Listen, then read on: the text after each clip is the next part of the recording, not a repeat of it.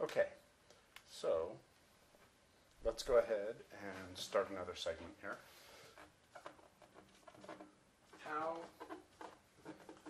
to make price discrimination work.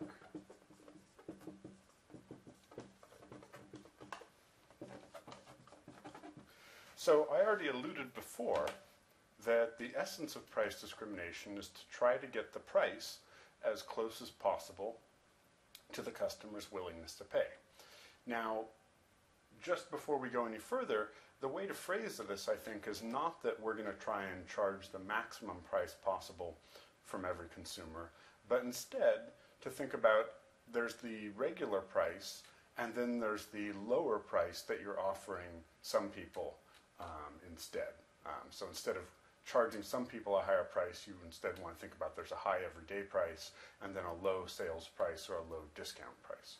So although the textbook talks about charge a higher price to the inelastic market, I would say instead charge a lower price to the market with more elastic demand.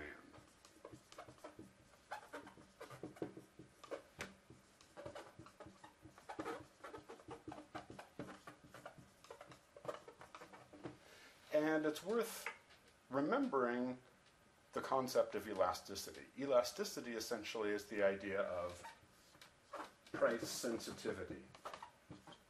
How price sensitive are my buyers? And there's several reasons why buyers might be more price sensitive. Some buyers might have lower income, so their maximum willingness to pay might be lower, so they're going to be more price sensitive. Some buyers might be more well-informed than others, or more interested in being well-informed, and buyers who are more well-informed about alternatives are typically going to be more price sensitive than others. It could be that some buyers find something that's a substitute good, and if they have a substitute available, that's going to make their demand more elastic. It could be that you have more competitors in one market than another. The more competitors you have, the more elastic the demand is.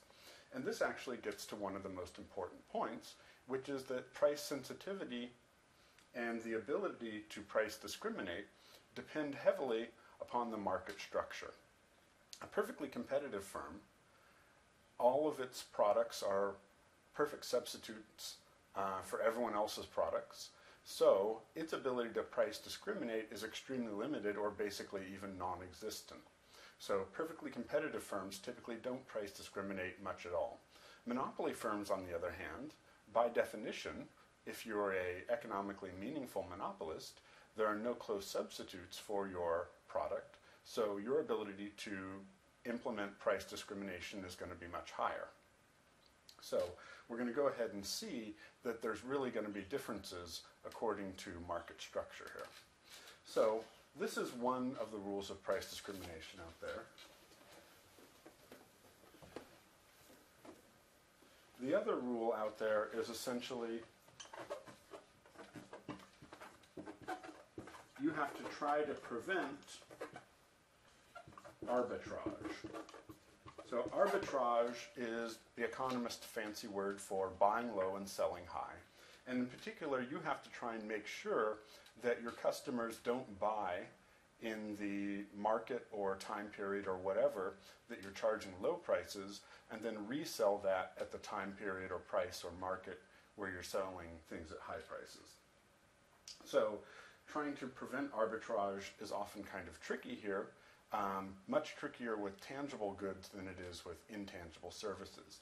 Often, sometimes, firms will try to bind together goods with a service component so that they make the good less arbitrageable, if that's a word, and they're able to preserve their price discrimination scheme.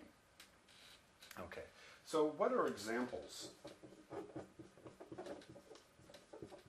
of price discrimination? And the examples are basically limitless. I was sort of, going through and looking at things. And of course, economists love the example of airline tickets. That's a great example of it. They love the example of prescription medicines. Those are great examples out there. Senior discounts and student discounts. It's pretty obvious that a movie seat isn't any more expensive to sell to someone on a Friday night than on a Friday afternoon. So matinees versus prime time. Those are examples of price discrimination.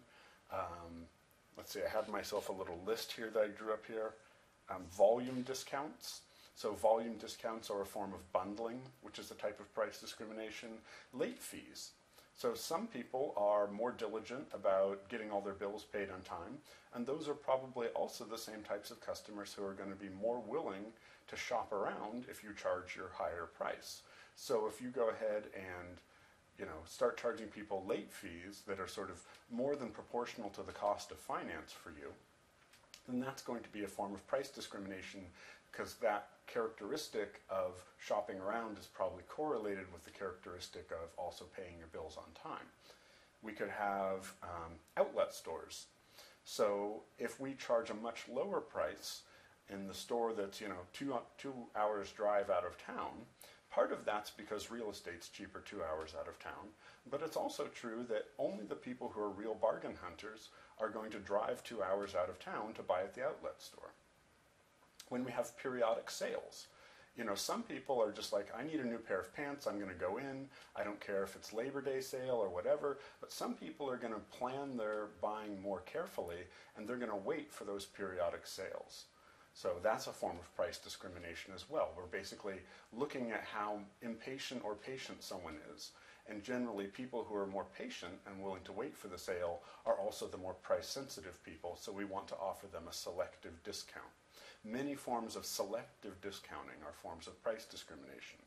We might price things differently in different zip codes. So if you had a sophisticated website and you were selling people things through e-commerce, and you knew that people in one zip code either had higher income or there were fewer competitors for your product in that zip code, you could go ahead and charge a higher price in that zip code for shipments to that zip code. And notice that would be a fairly effective way of automating your price discrimination. To some degree, random variation.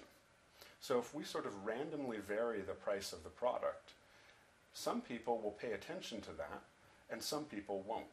So if you look at what goes on in a typical supermarket, you'll see that it might be that we have a standard everyday price, and then we're going to go ahead and put the product on sale at random intervals. And it might be that some people buy the store brand always, they're really price sensitive, and some people are going to buy the national brand always because they're really committed. But then there are some people who flip back and forth, and those are the really price sensitive people who we can sort of steer to one product or the other out there. Customer loyalty programs where if you get a certain number of punches on your card or something like that, you get a free latte or whatever, are ultimately a form of price discrimination, because the person who really values that extra latte at the end of the week is going to make sure they always bring that card. That's your price sensitive bargain hunter.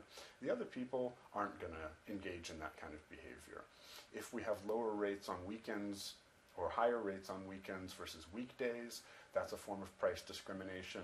There's just endless examples of price discrimination out there. All right, so that's some examples that we want to talk about.